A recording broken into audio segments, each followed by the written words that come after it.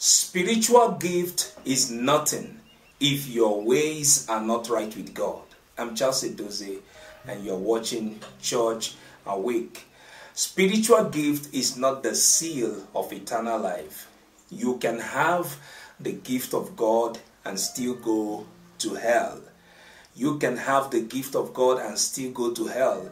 God is not going to judge you differently from others simply because he gave you some gifts. The gift of God is not really for you. The gift of God is for his people, so you can be a blessing to the people. That doesn't mean he will bypass you and judge others. That doesn't mean it's a direct ticket into the kingdom of heaven.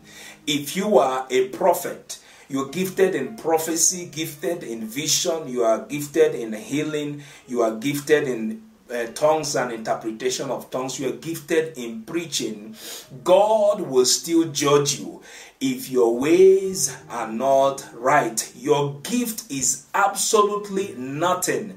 You can deceive the crowd, you can deceive the people just by coming out and manifesting those gifts, operating. Oh, it's wonderful, it's a beautiful thing. But if you are in the presence of the people, a gifted man, a gifted woman, anointed prayer warrior, but behind your life is rotten, God is very serious and he's going to judge you. He is going to judge you. The Bible says in the book of Matthew chapter 7 verse 22 to 23, Jesus says, "Many will say to me in that day, Lord, have we not prophesied in thy name, and in thy name have cast out devils, and in thy name have done many wonderful works? And then will I profess unto them, I never knew you. Depart from me, ye that walk iniquity." Depart from me, ye that walk iniquity. That is a very heartbreaking statement. That is a very painful dismissal. Depart from me, ye that walk iniquity.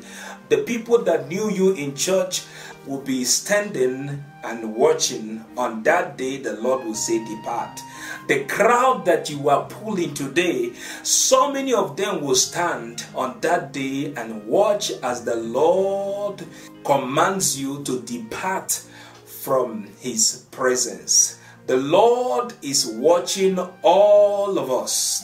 You may be gifted in many ways. If you are living in adultery, repent now. If you are living in a secret sin, it is time to repent. God is calling you unto repentance. You can do all you want with the gift that he has given unto you. It does not matter to him at all. It does not matter. Like I said before, his gift is not for you. It is for the people. He will still judge you wherever you are wrong. On that day, many will come, Lord, in your name I prophesied. I called names. I gave accurate prophecies. Demons obeyed me. Why? Demons will obey because the name of Jesus has power. When the demons scream at the mention of the name of Jesus, you shouldn't just rejoice. You shouldn't just start dancing up and down, because the demon that ran at the mention of the name of Jesus may return to attack you after, if your ways are not right with God. Now, somebody might ask, if God has left somebody, why is he or she still operating in the gift of the Spirit? I will answer that question because there are a lot of people that God have left long time ago, but they are still performing miracles. They are still performing signs and wonders. There are a lot of them that God has left. Now, people are asking, why? How come? How come are they still doing these things? Even so many people that God have left don't even know that God has left them long time ago. They are just being carried away by the manifestation of the gift. They're just deceiving themselves because the gift is still manifesting. You know why? The book of Romans chapter 11 verse 29, there the Bible says, the gift and the calling of God is without repentance. When God has called you, When God has gifted you, He's not going to take it back. He's not going to withdraw. If you have lost the gift that God has given unto you because of sin or some mistakes, it is not God that took it. It is the devil that has hidden the gift that God gave to you. So anytime you realize yourself, you return back to the Lord, you fight the devil and take back the gift. God does not reverse the gift that He has given to a person. God does not reverse His calling upon a person. No matter how you have gone wrong, no matter what you have done, the gift remains there. The opportunity is there for you to return unto God, and He will forgive you. He will continue using you. You will continue working with Him. He will continue sending you places. The opportunity is still there, but you need to realize it. There are many that still have the gift of God, but they don't have God in their lives again. They think they are still working with God. The opportunity is there for them to repent. People have been warning them. They have deviated. They have gone into so many other things that they are not supposed to be doing, but they think God is still with them. So many of them are covering themselves under the umbrella of the so-called hyper grace, that the grace covers you no matter what you do, deceiving themselves. The gift of God is without repentance. God will just sit and be watching. He will sit and be watching until the day you will face Him in judgment without repenting. The day you will face Him in judgment without changing your ways, that day the Lord will say to you, "Depart, I do not know you, you workers of iniquity." Some of your church members will be there when the Lord will rebuke you in this manner. Some of your colleagues in the ministry will be there when the Lord will rebuke you in this manner. Some of the people in the same department that you are serving right now will be there when the Lord will rebuke you in this manner. How are you going to feel? How are you going to feel that you have the gift of God? You were known all over. You were powerful. They called you different adorable names. They respected you.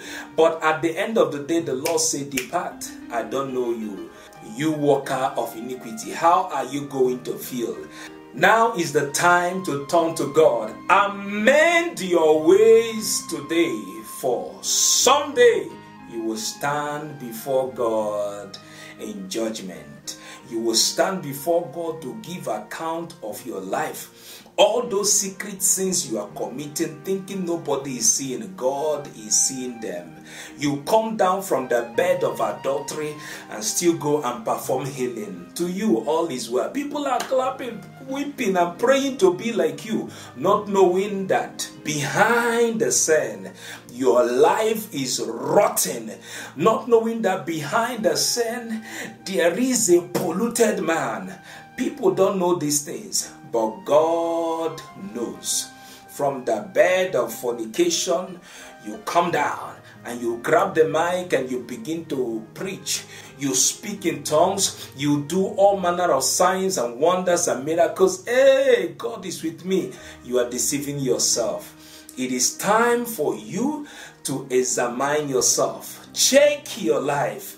Check your life. Check your life, because after all of these things, after all this manifestation of the gift, and you end up in hell, the kind of demons that will handle you, the kind of torture that will be meted on you will be too grievous. The kind of torture, you need to repent. Change your ways. Change your ways. Change your ways. It's not time for gossip. It's not time to fight one another. Change your ways, for one day you will stand before God in judgment. It is my prayer that on that day, the word you are hearing today will not be used against you. In the name of Jesus Christ, may the Lord help you to identify the areas that you have missed it and direct you back unto Himself. In the mighty name of Jesus Christ, may the Lord bless you In Jesus' mighty name, I pray. Amen. And I want to ask you to please share this video with someone. Let somebody who have fallen asleep thinking that because he or she is still manifesting the gift of God, therefore God is still with him. Share this video. Let somebody hear this. Let somebody awaken. Let somebody be revived. Let somebody make a U-turn. The Lord is counting on you. Thank you so much for watching. Bye for now.